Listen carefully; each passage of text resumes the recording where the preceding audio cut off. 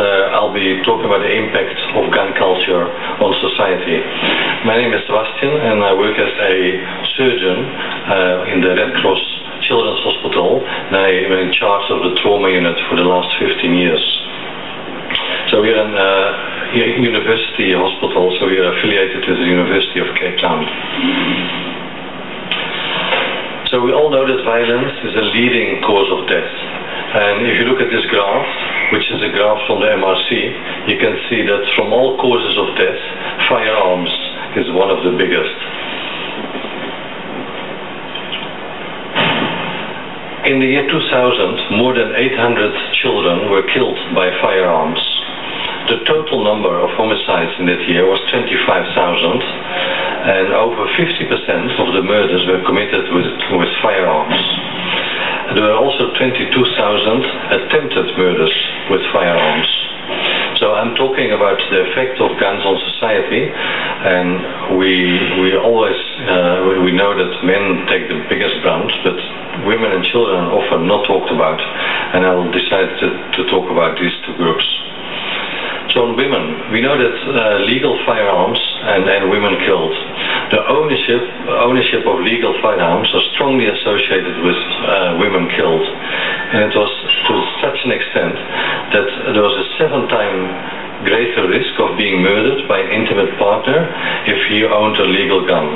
So if a wife was married to someone with a gun, there's a 7 times higher chance that she is murdered. And the National Femicide Study at the time showed that from 1147, 1 in 3 of all women killed were killed by firearms. So nearly half of them were killed by their intimate partner. That were 405 women. So the suicide with legal guns, 1 in 5 of the perpetrators committed suicide after killing a partner, and many of them had a legal gun. So 80% of these double murders could have been prevented. Just a word on security workers and legal guns. 10% of the men who killed their partners were employed as a security worker, and 89% of these security workers used legal guns. So this is just a short introduction of the effect of guns on women, but my specialty, of course, is working in the Children's Hospital, looking and studying the effect of guns on children.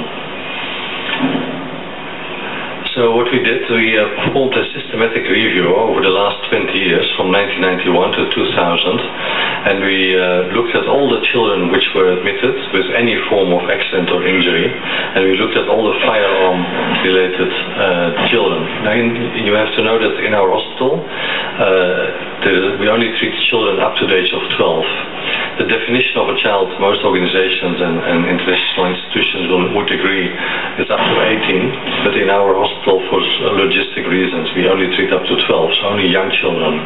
And we drain only the western part of Cape Town. The eastern part of Cape Town is draining to Tygerberg Hospital. So we treat about 10,000 children with injuries each year. So we looked at the children coming with gunshots, and in the last 20 years we saw a total of 476 children under the age of 12 who were admitted after being shot. Now, it is very important to understand the difference of a child and an adult. The majority of adults who are shot on purpose. Someone takes the gun, there's a fight, and aims at the other person and kills them. Children are hit in a completely different mechanism. Children, the vast majority of them are hit in crossfire. So there is a fight somewhere, a bullet is flying to the community, or multiple bullets are flying, and a child happens to be there and catches the bullet. So they represent a measurement of the amount of guns fired in the society. So it's a very important indicator of what's going on in the society. So caught in crossfire is by far the most common category. Then of course they can also be shot deliberately by an adult or by another child, or they can be playing with a gun. Sometimes they're shot by gangsters and sometimes it's accidental. This morning there was talking about stabbings and gunshots, and it was not a big difference. For a surgeon, for the person, the victim, there's a huge difference. This is just a picture of a 11-year-old girl who was standing at the bus stop waiting for the school bus, and there was a fight, and one of the bullets went into her leg. Now you can see the effects of a bullet.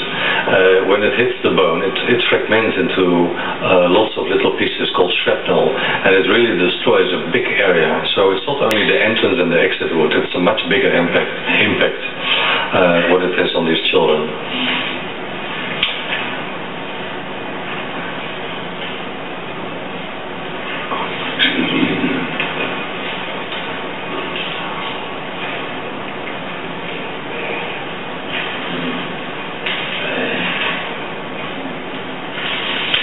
This is another child. It's a 2-year-old child, and it's another typical example of one of the children we get. It was a child of a policeman. The policeman had a nervous breakdown. He was home with his gun, and he decided, he had a big fight with his wife. He decided he has to kill his wife.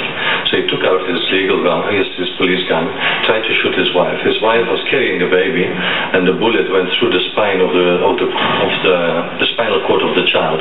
You can see this is an MRI. You can see the bullet track going through the neck of the child.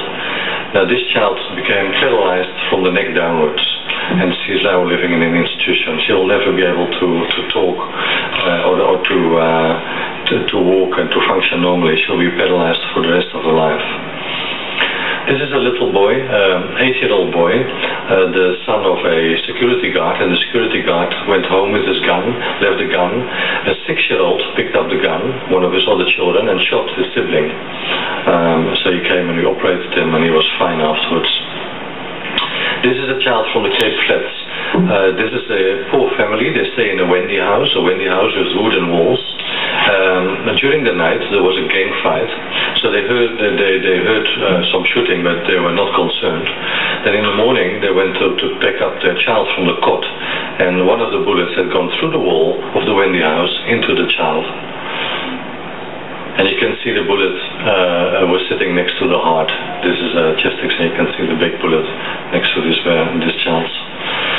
This was another little boy. There was a gang fight, and he was shot by a stray bullet, and he was hit by 2 bullets actually. And this is the last picture I'm going to show. It's a small baby, less than 1 year. Until this year we already had a few of them who were shot by stray bullets through the head, and most of them were